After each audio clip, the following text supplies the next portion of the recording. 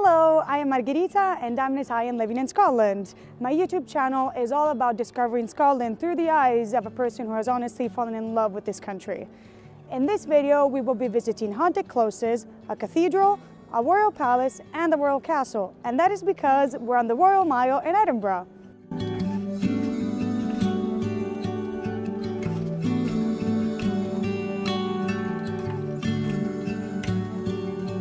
The Royal Mile is considered the backbone of Edinburgh's old town, and it is not actually a mile, it is 107 yards in length. It's also one of the most popular places for tourists to visit because there's St. Giles Cathedral, a place of worship dedicated to the medieval saint who looked after the lepers, a disease that I'm guessing was very common back then, the Heart of Midlothian, that marks the location of 1, a toll booth, 2, the entrance to a prison, and 3, an execution point, the real Mary King's Close, where you can take a guided tour of underground spaces, spiky tunnels, and caves that are very much haunted. John Knox's house, the most influential Protestant figure of the English Protestant Church. Legend has it that he used to preach from the window located on the first floor of his house to the people on the street. And the Scottish Parliament, where duly elected members discuss the legislation and policy making of their developed government.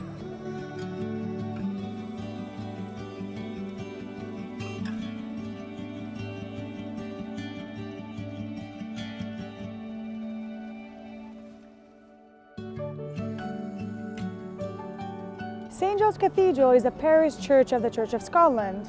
It was founded in the 1120s and it is a place full of history. It survived the Scottish Reformation, it is John Knox's parish church, and most recently it was one of the many resting places of Queen Elizabeth II. Before the Reformation, it was actually Catholic and it was attended many times by Mary Queen of Scots before she was crowned. Within the church, there are over 25 stained glass windows, all in memoriam, and it could easily take you the whole day to visit them individually.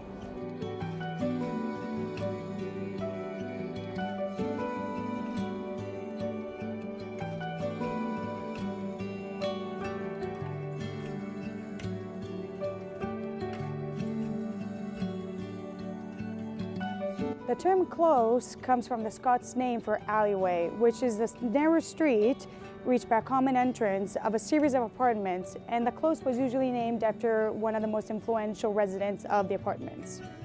The Royal Mile is filled with different closes, and honestly, each one of them is super interesting and has a very cool backstory. This right here is Lady Stairs Close, and it was named after the 17th century townhouse called Lady Stairs House. The name comes from the widow of the first resident of the close.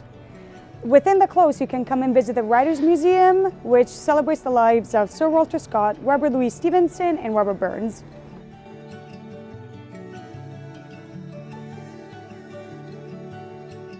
So there you have it, guys. The Royal Mile, or Edinburgh's High Street, has loads to offer.